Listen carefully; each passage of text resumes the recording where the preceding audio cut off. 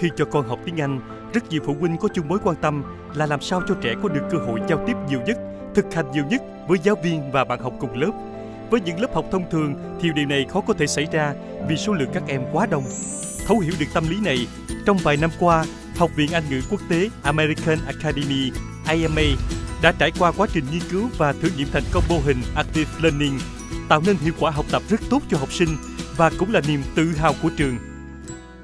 AMA International English Institute was established by merging Clever Learn English Center and American Academy.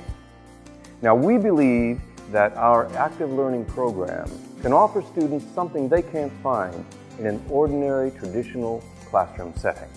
You see, by catering to each individual student's needs, we can identify any potential weaknesses and so avoid leaving any student behind. With active learning, students are not limited by skill level or age group and have more opportunities for direct contact with the teacher.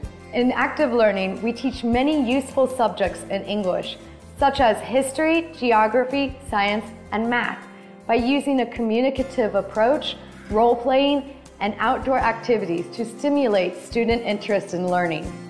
3 years after successfully implementing active learning for students preparing for international certification, AMA has developed and proudly introduces active learning for kids and teens ages 6 to 15.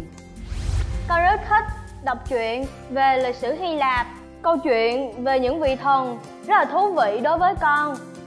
Nhưng cái nội dung về thần thoại Hy Lạp thì con chưa bao giờ được trải nghiệm qua thử.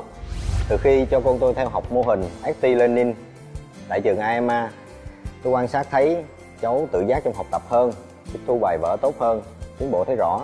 Về phần phát âm hay và chính xác hơn nhờ phương pháp một thầy một trò với giáo viên bản xứ. Hơn nữa, sĩ số lớp học được giới hạn tối đa là 8 học viên, nên các em có điều kiện giáo viên kèm cặp và hướng dẫn tận tình và sâu sắc hơn. Ngoài ra, hàng năm trại hè quốc tế được trường AMA tổ chức được các cháu rất thích. Năm nay mặc dù chưa tới hè mà con tôi vẫn nhớ và nhắc tham gia trại hè kỳ này tại trường AMA như là một phần thưởng. Chương trình trại hè quốc tế năm nay sẽ được tổ chức tại Việt Nam với sự có mặt của các em học sinh thuộc hệ thống AMA các nước trong khu vực Đông Nam Á.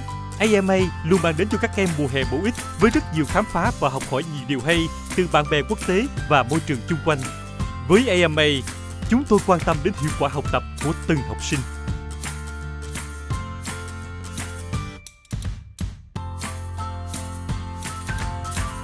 American Economy, Care and Success.